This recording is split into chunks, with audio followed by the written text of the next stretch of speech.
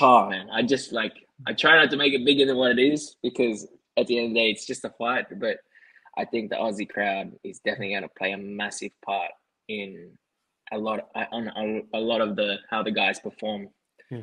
in Perth. So I think that it's going to be a good night. I think the crowd's going to G us up, and it's going to be it's going to be a very Brazilian type crowd. I feel. Yeah, man.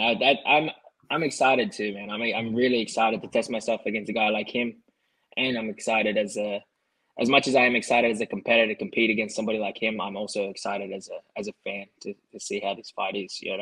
Obviously, I envision myself smashing this dude in every which way, um, but I think it's still going to be exciting.